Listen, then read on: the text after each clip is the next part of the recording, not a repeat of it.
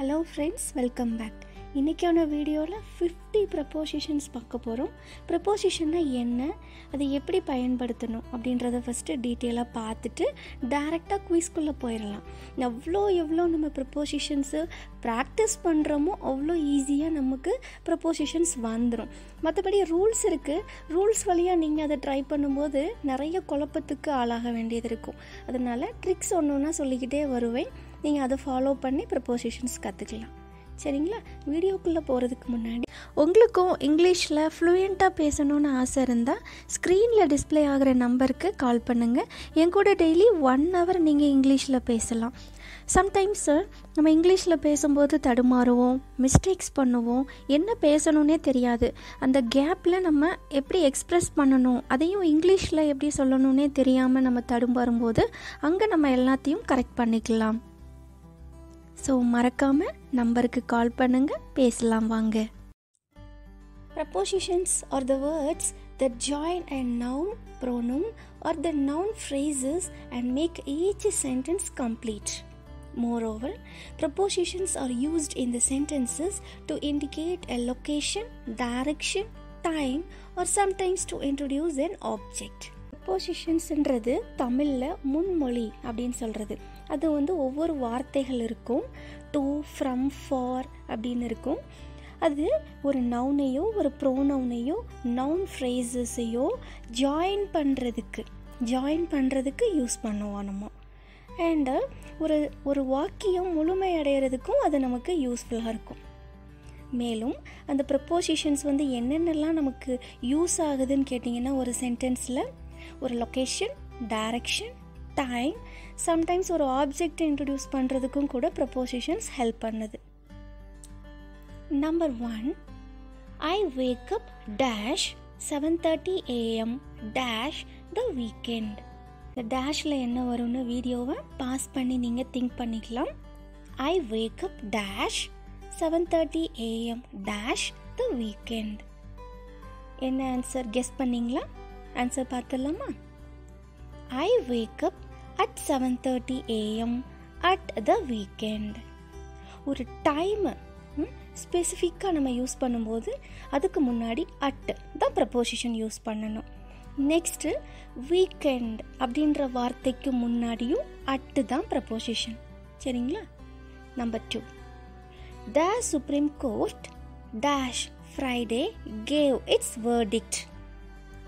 Verdict அப்படின்னா தீர்ப்பு. Supreme court Friday தன்னுடைய தீர்ப்பை வழங்கியது. பாஸ் பண்ணி நீங்கள் ஆன்சர் கெஸ் பண்ணலாம். The supreme court on Friday cave it's verdict. So Friday ஒரு டேக்கு முன்னாடி ஆன் அப்படின்ற ப்ரப்போசிஷன் நம்ம யூஸ் பண்ணணும். Number 3, I went to my hometown dash Deepavali. I went to my hometown dash Deepavali. Answer is I went to my hometown for Deepavali. தீபாவளிக்கு நான் என்னுடைய ஊருக்கு போனேன். ஸோ தீபாவளிக்கு அப்படின்னு சொல்லும்போது அங்கே for Deepavali. Number 4, the classes will be dash Monday dash Friday. So சென்டென்ஸை முழுமையாக நீங்கள் அர்த்தம் வழங்கிக்கிடணும். இந்த கிளாஸஸ் வில் பி டேஷ் மண்டேல இருந்து ஃப்ரைடே வரைக்கும் கிளாஸஸ் நடைபெறும் அப்படின்றது சென்டென்ஸோட மீனிங் இல்லையா? இப்போ நீங்கள் கெஸ் பண்ணியிருப்பீங்க. S, correct. The classes will be from Monday to Friday. சரிங்களா? Next number 5, Electric vehicles are used dash public transport. Electric vehicles public transportaக பயன்படுகின்றது. அப்படிங்கும்போது எந்த preposition correct one? S, what you guessed is correct. Electric vehicles are used as public transport.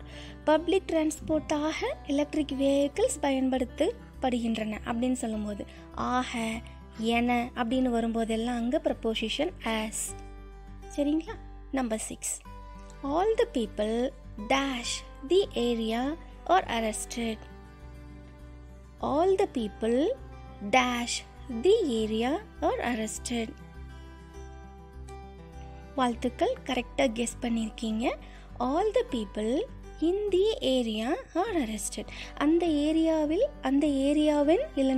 ஏரியாவில் உள்ள மக்கள் அனைவரும் கைது செய்யப்பட்டனர் அப்படின்னு வரும்போது அங்கே இருக்கக்கூடிய ப்ரப்போசிஷன் இன்னு. Next number 7. 3 siblings suffocated dash death. 3 உடன்பிறந்தவர்கள் மூச்சு திணறி இறந்தனர் அப்படின்னு அர்த்தம். இங்கே என்ன ப்ரப்போசிஷன் போட்டால் கரெக்டாக இருக்கும்? S, correct. நீங்கள் திங்க் பண்ணியிருக்கிறது correct. 3 siblings suffocated to death. மூச்சு திணறி இறந்தனர். சரிங்களா? suffocated to, அங்கே to அப்படின்ற ப்ரப்போசிஷன் தான் correct. Next number 8. It happened dash the outskirts dash Chennai. Video pass பண்ணி நீங்கள் கரெக்டான ஆன்சரை நீங்கள் திங்க் பண்ணலாம். S, I can sense your correct answer. வாழ்த்துக்கள். இட் ஹேப்பன்ட் ஆன் தி அவுட்ஸ்கெட்ஸ் இன் சென்னை. அப்படின்னா என்ன அர்த்தம்? இது சென்னையின் புறநகரில் இது நடந்தது அப்படின்னு. ஸோ சென்னை, ஏதாவது ஒரு சிட்டியோட நேமு இதெல்லாம் வந்துச்சுன்னா, ஒரு பிளேஸ், ஸ்ட்ரீட் நேம் இதெல்லாம் இருந்துச்சுன்னா இன் அப்படின்ற ப்ரப்போசிஷனும், புறநகரில் இல் அப்படின்னு வந்துச்சுன்னா அங்கே ஆனும் நம்ம யூஸ் பண்ணணும். Number 9. After an hour, the firefighters had the incident dash control. Think and tell me the correct answer.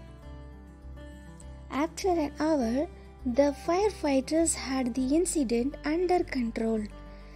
இந்த சென்டென்ஸோட மீனிங் என்ன? 1 மணி நேரத்துக்கு பிறகு, அதுதான் ஆஃப்டர் அன் ஹவர்.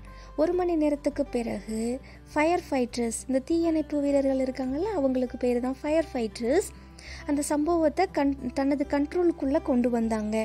தனது கண்ட்ரோலுக்கின் கீழே அல்லது கண்ட்ரோலுக்குள், கட்டுப்பாட்டுக்குள் அப்படின்னு வரும்போது அண்டர் கண்ட்ரோல் தான் வரும். அண்டர் கண்ட்ரோல், அண்டர்ன்ற ப்ரப்போசிஷனை நம்ம யூஸ் பண்ணணும். Next number 10. It took us dash an hour to reach our destination. It took us over an hour to reach our destination. Over அப்படின்ற ப்ரப்போசிஷன் யூஸ் பண்ணுறோம். Number 11. I am sorry dash the mistakes. I am sorry dash the mistakes. Guess பண்ணுங்க, ரொம்ப ஈஸியானது. I am sorry for the mistakes. For the mistakes, சரிங்களா? என்னுடைய தவறுகளுக்கு நான் வருந்துகிறேன் அப்படின்னு அர்த்தம். தவறுகளுக்கு அப்படின்னு வரும்போது for, இக்கு. Next number 12. The wind was coming dash all directions. காற்று அனைத்து திசைகளிலும் இருந்து வீசிக்கொண்டிருந்தது அப்படின்னு சொல்றது. ஸோ இங்கே என்ன ப்ரப்போசிஷன் வரும்? கரெக்டாக நீங்கள் என்ன கெஸ் பண்ணியிருக்கீங்க? The wind was coming from all directions. அனைத்து திசைகளிலும் இருந்து, அங்கே இருந்து, இங்கே இருந்து அப்படின்னு இருந்துன்னு வரும்போது எல்லாமே ஃப்ரம் அப்படின்ற ப்ரப்போசிஷன் தான் கரெக்டாக இருக்கும். Next number 13. The pupils in the last row never pay attention dash what the teacher says. என்ன அர்த்தம்? கடைசி பெஞ்சில் இருக்கிற ஸ்டூடெண்ட்ஸ். பீப்பிள்ஸ் அப்படின்னா ஸ்டூடெண்ட்ஸ்ன்ற அர்த்தம். So standard word. ஸ்டூடெண்ட்ஸ்னால் மாணவர்கள், இன்னொரு நேம் இருக்குது, சினானிம், பீப்பிள்ஸ். ஸோ கடைசி பெஞ்சில் இருக்கிற ஸ்டூடெண்ட்ஸ் யாருமே டீச்சர் என்ன சொல்கிறாங்களோ அதற்கு கவனம் செலுத்த மாட்டாங்க, கவனிக்க மாட்டாங்க அப்படின்றது இந்த சென்டென்ஸோட மீனிங். அப்போ எந்த ப்ரப்போசிஷன் கரெக்டாக இருக்கும்? Okay, let me tell you. The pupils in the last row never pay attention to what the teacher says. கரெக்டுங்களா? நீங்கள் கெஸ் பண்ணது தான் கரெக்ட் இல்லையா? Well done. Next number 14. I never have my wallet dash me. Guess பண்ணுங்க. சரியான answer எதுவாக இருக்கும்? I never have my wallet with me. நான் எப்போவுமே என்னோட வேலெட்டை என்னோட எடுத்துகிட்டு வர மாட்டேன், என்கிட்ட வச்சுக்க மாட்டேன் அப்படின்னு சொல்கிறது. ஸோ என் கூட எடுத்துகிட்டு வர மாட்டேன், என்கிட்ட வச்சுக்க மாட்டேன், என் பாக்கெட்டில் இருக்காது அப்படின்னு சொல்லும்போதெல்லாம் வித். சரிங்களா? Next, the story was written dash ரோஜா. இந்த கதை ரோஜாவால் எழுதப்பட்டது. அப்போ ரோஜாவால் அப்படின்னு சொல்லும்போது என்ன வரும்? ஸோ நான் கொடுத்த க்ளூ வச்சு நீங்கள் கெஸ் பண்ணியிருப்பீங்க. The story was written by ரோஜா. ரோஜாவால் எழுதப்பட்டது. சரிங்களா? Well done. Next, number 16. There is a wooden fence dash the garden which looks quite nice. என்ன வரும்? Answer. Think. இந்த சென்டென்ஸோட மீனிங் சொல்லிடுறேன். அங்கே ஒரு கார்டன் இருக்குது, அந்த கார்டனில் உடன் ஃபென்ஸ் இருக்குது, அதாவது மர வேலி இருக்குது. அது பார்க்குறதுக்கு கம்ப்ளீட்டாக நைஸாக இருக்குது. குவைட் நைஸ் அப்படின்னா கம்ப்ளீட்லி நைஸ்ன்ற அர்த்தம். ஸோ அந்த உடன் ஃபென்ஸ் பார்க்கறதுக்கு ரொம்ப அழகாக இருக்குன்னு சொல்கிறாங்க. என்ன வரும்? ஃபென்ஸுன்னு வரும்போதெல்லாம் க்ளூவும் கொடுத்துட்டேன். ஓகே, ஆன்சர் பார்க்கலாம். There is a wooden fence around the garden which looks quite nice. சரிங்களா? இந்த கார்டனை சுற்றிலும் இருக்கக்கூடிய உடன் ஃபென்ஸ். அப்படி தானே? ஃபென்ஸ்னாலே சுற்றிலும் இருக்கும் அப்படின்னா அங்கே அரவுண்டுன்ற ப்ரப்போசிஷன் யூஸ் பண்ணுங்கள். உங்களோட சென்டென்ஸ் கூட முழுமையாக இருக்கும், முழுமையாக கம்ப்ளீட்டாக இருக்கும். Next, number 17.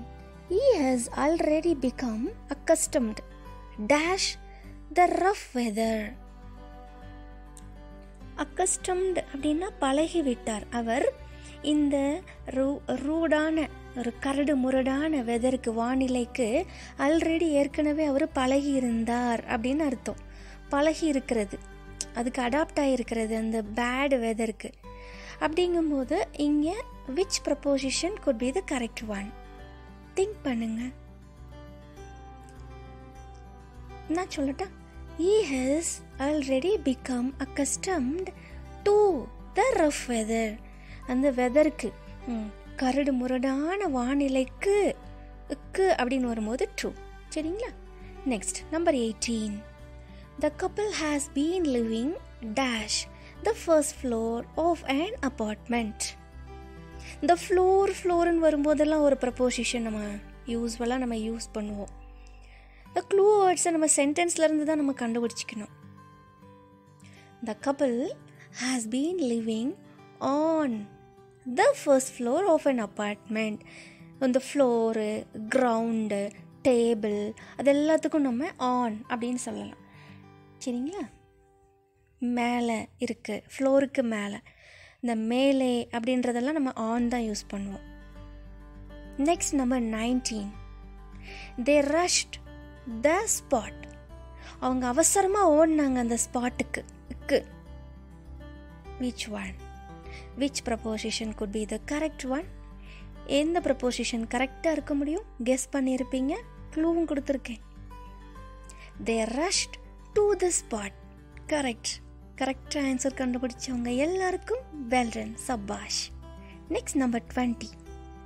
Sanju moved dash Dubai.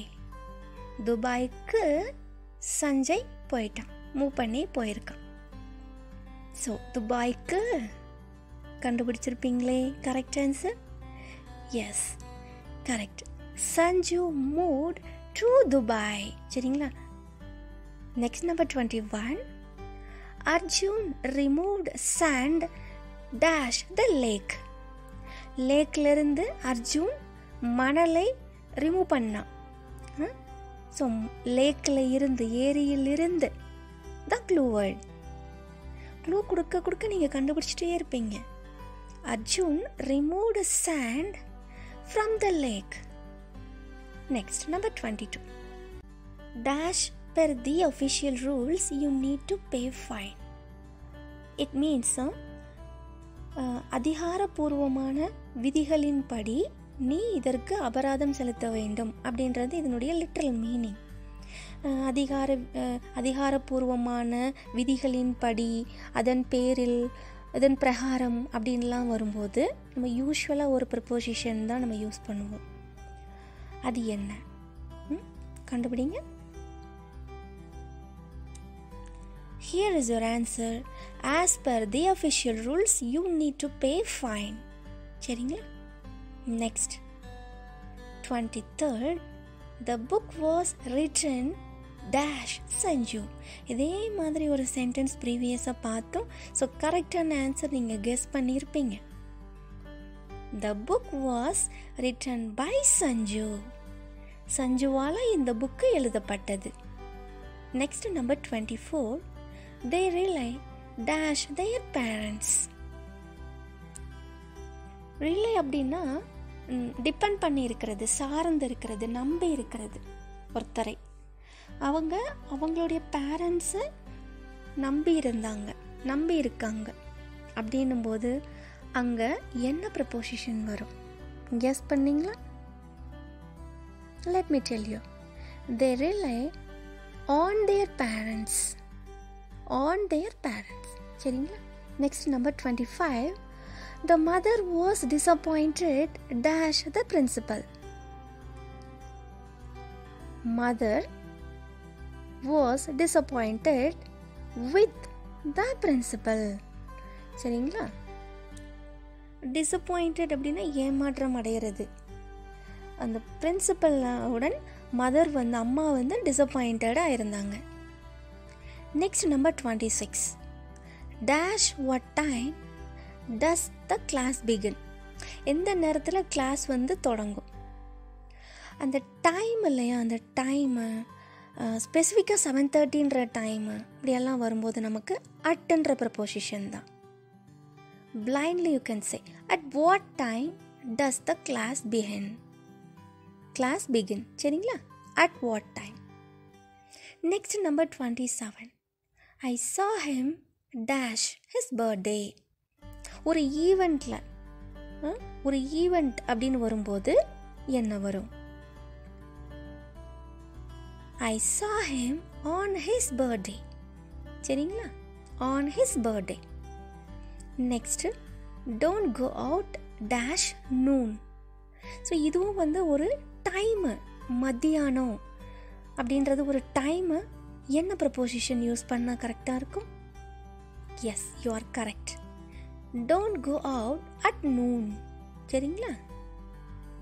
Next number 29. You will recover dash 3 days.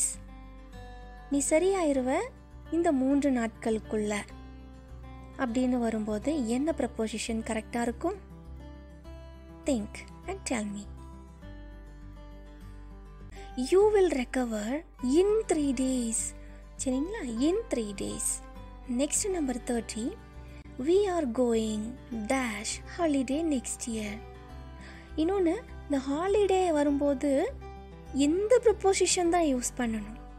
எப்படி டைமு அதுக்கெல்லாம் நம்ம அட்டுன்றது தான் பிளைண்டாக நம்ம ஞாபகம் வச்சுருக்கோமோ, ட்ரிக்கு ஞாபகம் வச்சுருக்கோமோ, அதே மாதிரி இந்த ஹாலிடே, லீவ் இதெல்லாம் வரும்போது இந்த ப்ரப்போசிஷன் தான் கரெக்டாக இருக்கும். Which one? எந்த ஒன்று correct? Okay, we are going on holiday next year. ஹாலிடேன்னு வந்தாலே அதுக்கு முன்னாடி வரக்கூடிய ப்ரப்போசிஷன் ஆன் தான். சரிங்களா? Next number 31. I am working dash a new project dash the moment. இதுவும் ஒரு மொமெண்ட். என்ன வரும் ப்ரப்போசிஷன் கரெக்டாக இருக்கும்? I am working on a new project at the moment. இந்த நிமிஷத்தில் நான் ஒரு நியூ ப்ராஜெக்ட்டுக்கு ஒர்க் பண்ணிகிட்ருக்கேன். சரிங்களா? Next number 32. we were planning to meet him dash sunset. சன்செட்டுன்றது ஒரு டைம், எக்ஸாக்ட் டைம் இல்லையா? என்ன ப்ரப்போசிஷன் கரெக்டாக இருக்கும்? Guess. S, correct. we were planning to meet him at sunset. சரிங்களா? Next, number 33. India has won 3 games dash a row and now they are dash the top of the points table. Think பண்ணுங்க. கரெக்டான answer சொல்லுங்க. Okay, நான் சொல்றேன். India has won 3 games in a row and now they are at the top of the points table. India தொடர்ந்து 3 விளையாட்டுகளில் வெற்றி பெற்றுள்ளது. இப்போது அது டாப்ல இருக்கு. ஸோ டாப்ல இருக்கு, எக்ஸாக்டா டாப்ல இருக்கு. அப்படிங்கும்போது at India has own 3 games in a row and now they are at the top of the points table. சரிங்களா? Next number 34. We often go to our hometown dash summer. Summer, winter இதெல்லாம் வரும்போதெல்லாம் particularly ஒரு preposition தான் use பண்ணுவோம். What is that? Guess and tell me. நீங்கள் guess பண்ணியிருக்கிறது correct. We often go to our hometown in summer. நாங்கள் அடிக்கடி எங்கள் ஊருக்கு போவோம் சம்மரில். Next number 35. Our whole family enjoyed a great meal dash restaurant. எங்கேயுமே பர்டிகுலர்லி ஒரு பிளேஸ் ரெஸ்டாரண்ட்டில் நாங்கள் எல்லாருமா ஃபேமிலியில் என்ஜாய் பண்ணோம் கிரேட் மீல் அப்படின்னு சொல்லும்போது our whole family enjoyed a great meal at a restaurant, or you can say in restaurant. சரிங்களா? எது சொன்னாலும் கரெக்ட் தான். both are correct. Next, number 36. She is dash her late 60s. அவள் தன்னுடைய 60ஸ்ல இருக்கா அப்படின்னு சொல்லும்போது she is in her late 60s. Next, number 37. There is a lizard dash the ceiling. மேலே சீலிங்கில், அதாவது மேலே ரூஃபில், மேல் சுவரில் ஒரு பல்லி இருக்குது அப்படிங்கும்போது கரெக்டான ஆன்சரை கெஸ் பண்ணியிருப்பீங்கன்னு நினைக்கிறேன். let me tell you, there is a lizard on the ceiling. சரிங்களா?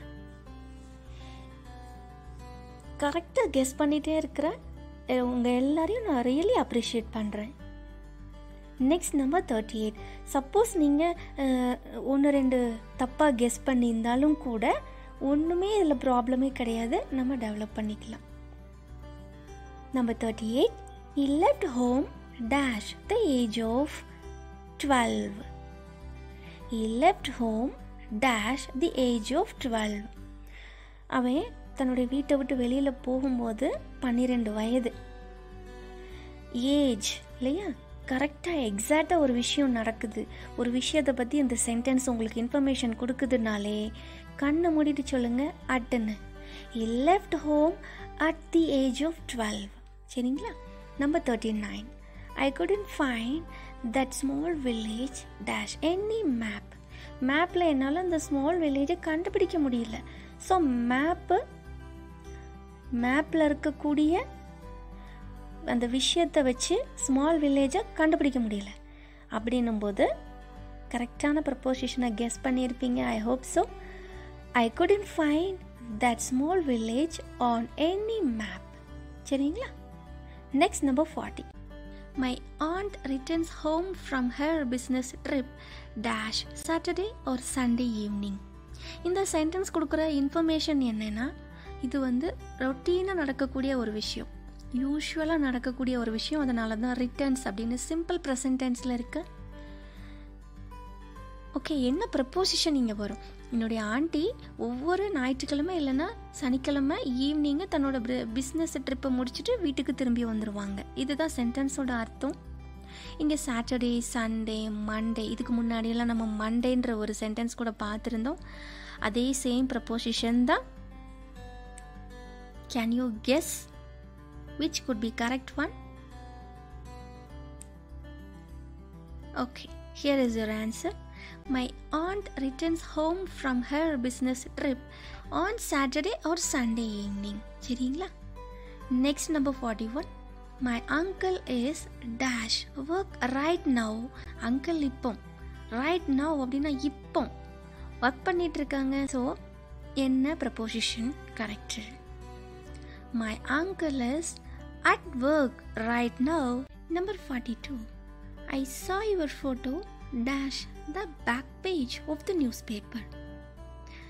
நியூஸ்பேப்பரினுடைய பின் பேஜில் உன்னோட ஃபோட்டோவை நான் பார்த்தேன் அப்படின்னு சொல்லும்போது கெஸ் பண்ணீங்களா?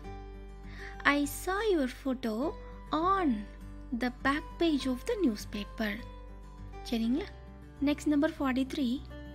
I like to read books dash agriculture. அதாவது எனக்கு புத்தகம் வாசிப்பது ரொம்ப பிடிக்கும்.